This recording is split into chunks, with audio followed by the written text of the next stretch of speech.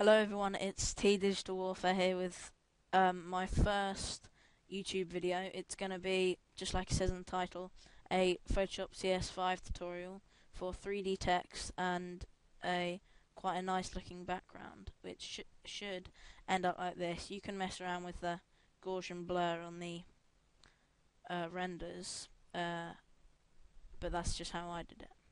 So first of all, you just want to make a new image by clicking that, and then you're going to want to start off with the text.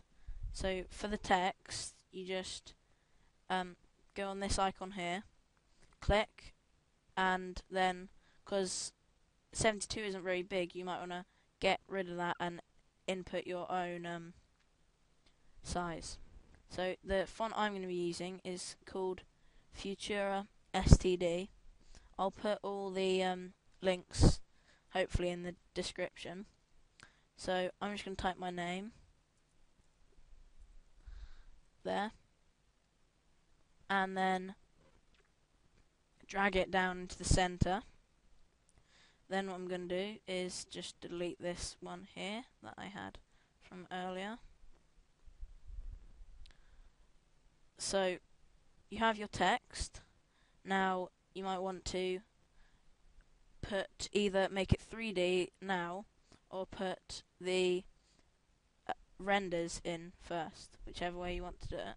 But what I did is I went to 3D, then you go to that. I'm not sure how to pronounce it, so I won't.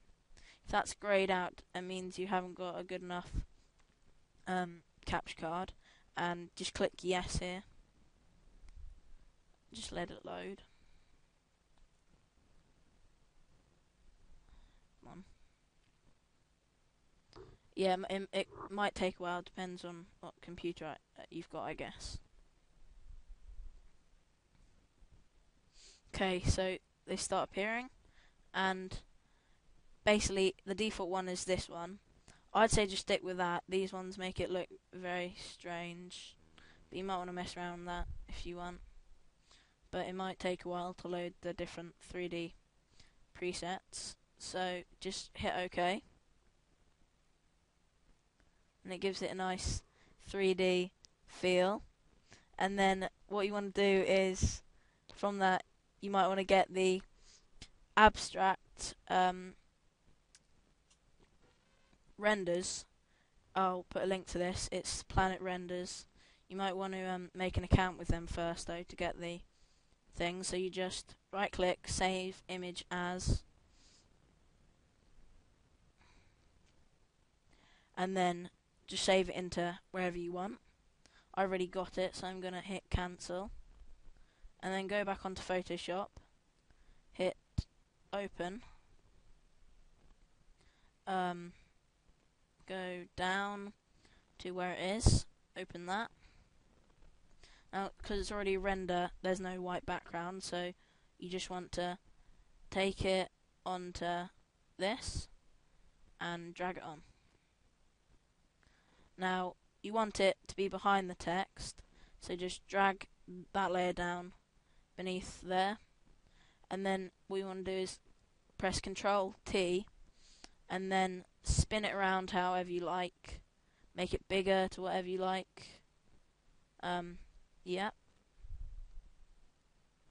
And then if you want more, which you might want to, you just hit duplicate layer, right click on whichever layer this is, duplicate, okay, and then it should be, just drag it from there, hit Ctrl T again, drag it around like that, however you want it. Make it bigger, make it smaller, whatever you want. So I'm going to be making it bigger. I'm going to go ahead with that. Oh, once you're done with these, you just click on that up there and apply the transformation and click apply. So I'm going to go down, reset, resize, and this one, so hit Ctrl T again. I'm going to make it bigger. Angle it a little differently. Make it bigger again.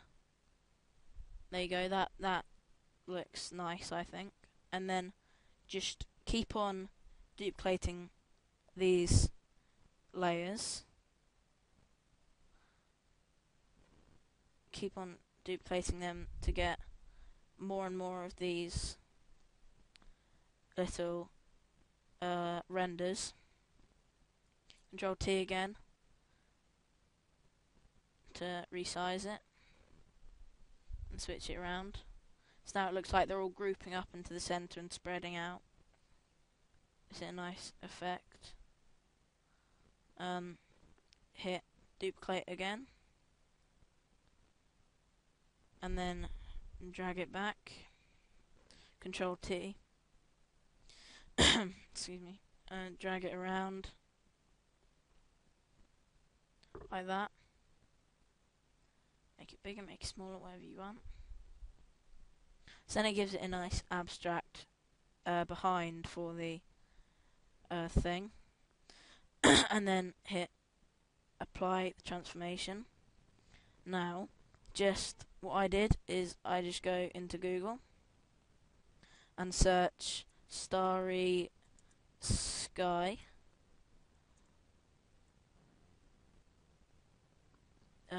Images. This one I used, but you can browse through them looking for ones that you want. Just right click, save image as, just like we did with the renders. There we go. Starry sky. Save it into whichever folder you want. Oh, yeah, I've already got it, but I saved it again because I'm an idiot. And then you go onto File, Open, then look through whichever folder you saved it in, down to Starry Sky, whatever you saved it as. Then you drag it down again, just like the renders. Drag it onto the picture. Hit Control T and drag it to one of the corners. Oh, sorry. Drag it to one of the corners like that. Then stretch it out, make it bigger, make it fit your canvas. Then if it's above these, you just want to hit apply the transformation again, then drag it back down underneath the renders like that. Now if you want the background blurred out, just hit filter, blur, Gaussian blur. There we go. Now if you want some of these blurred out, you just do the same, just clicking on the different patterns. Now if you want a little bit down here like I had in mine, you can put more renders if you like, just that's how many I did in this tutorial. Then, you know, just do the text and the 3D like I did earlier. So yeah, it should turn out something like this or like this, depending on how you did it. But it could look very differently depending on which renders you have. You don't have to use these renders, just those are the ones that I was using for mine.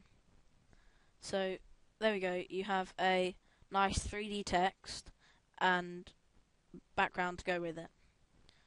So rate, comment and subscribe.